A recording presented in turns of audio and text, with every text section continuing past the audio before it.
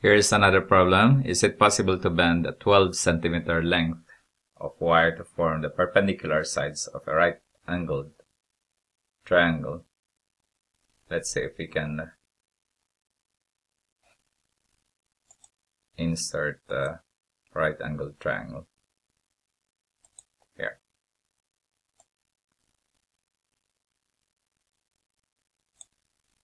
There you go.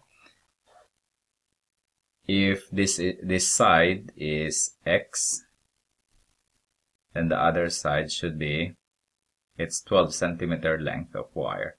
It should be 12 minus x.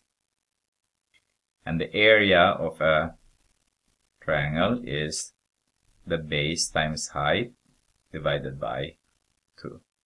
And our area is 20 square centimeter. So that means we're talking about centimeter here.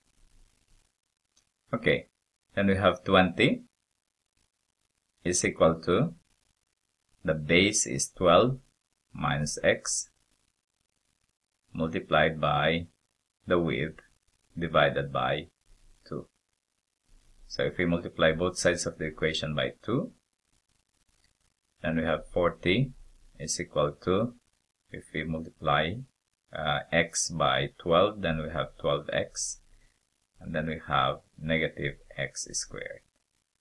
If we subtract both sides of the equation by x squared, add, I should say, and subtract by 12x, both sides of the equation, add x squared, subtract 12x, so that this is 0, that is also 0.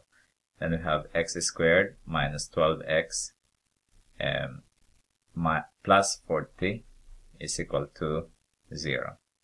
By quadratic formula, we have our negative 12 plus minus divided by plus minus the square root of negative 12 squared minus 4 times a and then c, which is 40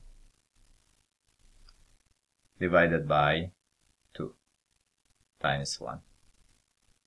Then we have 12 plus minus the square root of 144 minus 160 divided by 2.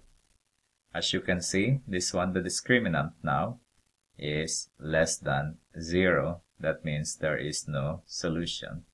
So this now has no real solutions. What's our conclusion? It is not possible.